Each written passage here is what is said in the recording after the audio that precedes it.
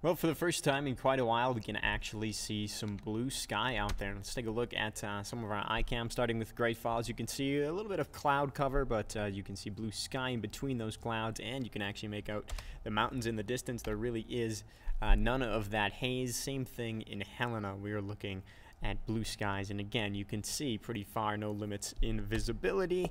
And the air quality is very good too. We're on Missoula, getting towards that moderate level, but most of us are dealing with ideal air quality right now. So nice and refreshing. And something else that's probably a little bit on the refreshing side is the temperature is feeling a little bit like fall. Certainly a little more comfortable than yesterday, though. We've got pretty much 60s and 70s across the whole state. Glendive the exception there at 55 through the night tonight. A little cool in spots. Butte gets down to about 36, Bozeman 41, but most of us are in the 40s, so no concerns about any type of frost.